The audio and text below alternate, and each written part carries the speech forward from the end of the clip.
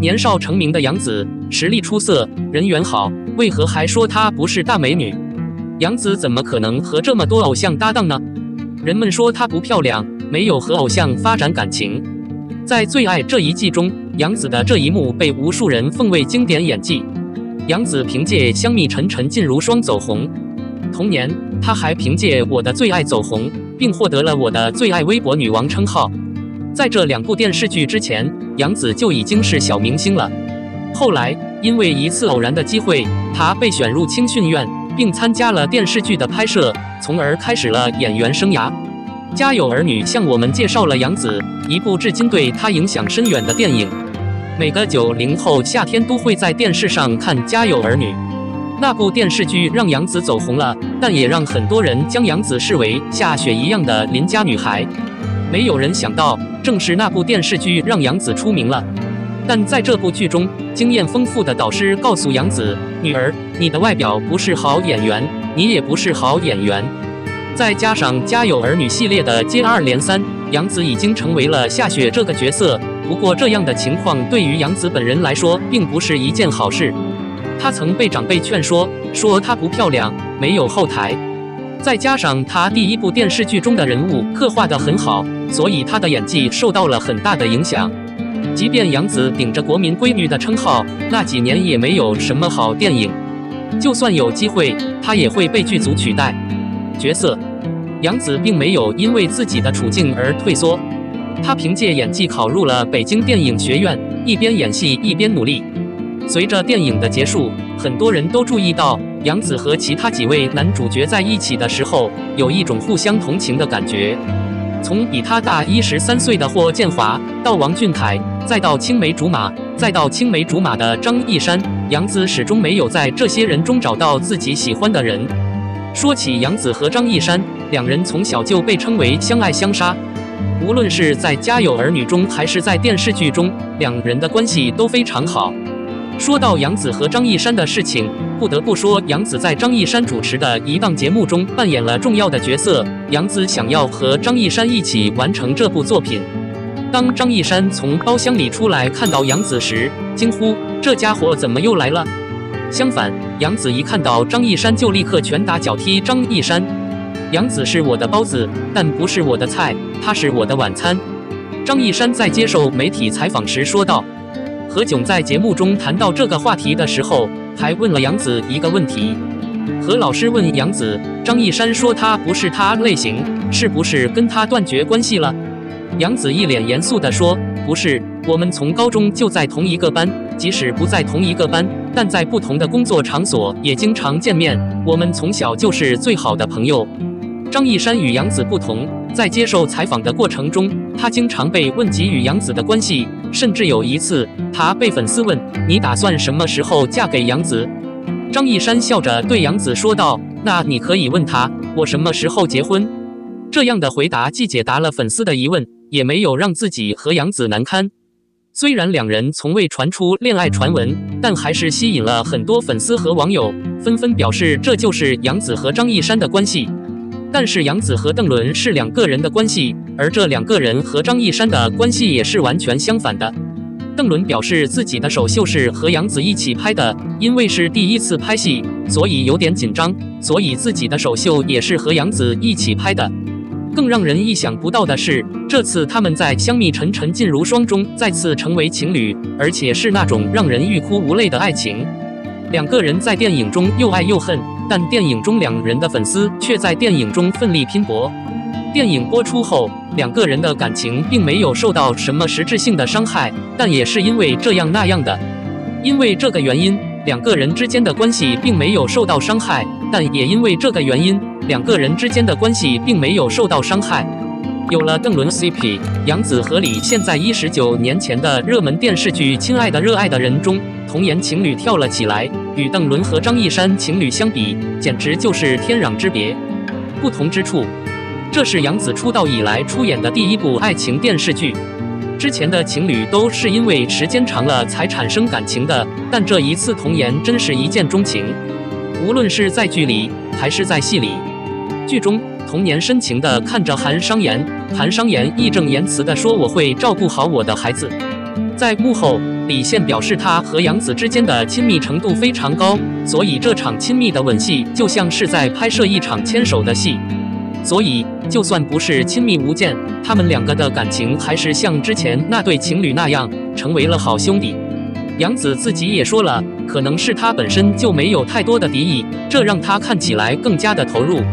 可能就是因为他不咄咄逼人，所以他很快就被粉丝们追捧，成了娱乐圈里为数不多的几个当红女星之一。但就是这样的一个不咄咄逼人的性格，让他无法和那些当红明星走得更近。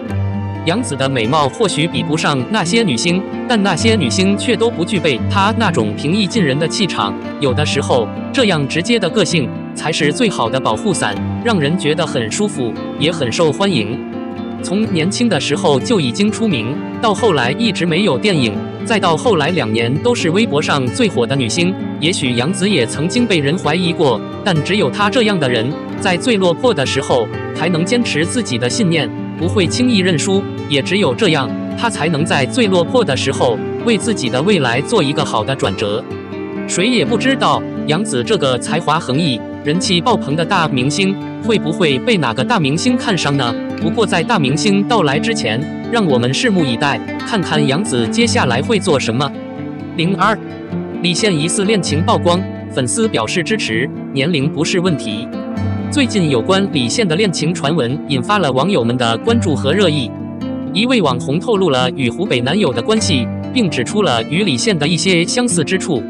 尽管这些传闻尚未得到确认，但粉丝们表示，只要不违法乱纪，谈恋爱是理所当然的，年龄也不是问题。最近有关李现恋情的传闻引发了网友们的关注。这位网红关注了李现的微博，并透露了自己与湖北男友的关系符合李现也是湖北人。此外，他还提到微信给男友备注为一休，与李现有些关系。另外，据传两人的 IP 地址高度重合，1月份都在浙江，4月份在福建，6月份在云南。然而，尽管这些传闻引发了一些猜测，但我们应该保持理性和客观的态度。目前尚未有权威消息确认李现是否真的有恋情，即便传闻属实，我们也应该尊重他的隐私和个人选择。对于这些传闻，粉丝们纷纷表示支持和理解。他们认为，只要不违法乱纪，任何人都有权谈恋爱，并且年龄不是问题。李现已经32岁了，不再是一个年轻的少年，他有权决定自己的感情生活。恋爱是一件平常的事情，每个人都有追求幸福的权利。无论是普通人还是明星，他们都应该享有正常的恋爱和婚姻自由。作为粉丝，我们应该支持他们的选择，给予他们足够的理解和祝福。总结，关于李现的恋情传闻引发了网友们的关注和热议。尽管这些传闻尚未得到确认，但粉丝们表示，只要不违法乱纪，谈恋爱是理所当然的，年龄也不是问题。我们应该保持理性和客观的态度，尊重他的隐私和个人选择。无论是普通人还是明星，每个人都有追求幸福的权利。李现疑恋情曝光，女网红离异带娃超火辣，频繁一同出游，爱称亮了。李现之所以被称为现男友，是因为此前与杨紫出演《亲爱的，热爱的》，他所饰演的韩商言收获万千少女喜爱，大家都希望自己也能有如此帅气的男友。再加之他名字中带有现，也就被网友们誉为现男友。不过，现男友李现似乎一直没恋爱，更没有现女友，因此也就很少有关于他恋情的传闻流出。不过在7月10日，却有眼尖心细的网友发现了一些小端倪，称李现疑似有新恋情曝光，引起诸多网友关注。据该网友透露，他发现自己关注了3年的一位女网红小雪关注了李现的大粉，而且她此前曾透露过自己的男朋友是湖北人，这与李现一致。除此之外，网友还发现双方多次行程一致。今年1月份，女网红现身浙江，而李现也刚好在浙江，双方都是在下午更新动态。4月份，双方都在福建，而6月份，李现跟女网红的 IP 地址都在云南。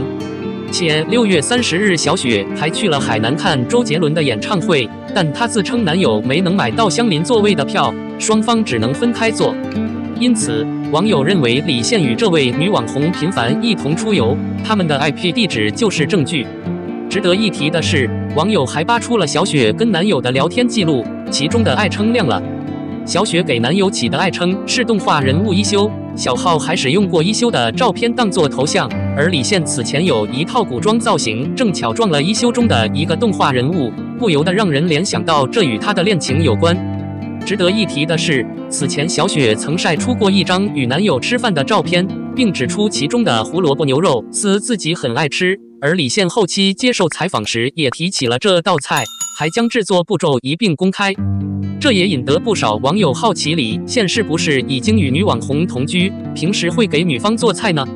不然就不好解释李现为何在提起这道菜时笑容格外灿烂，一副春光满面的样子了。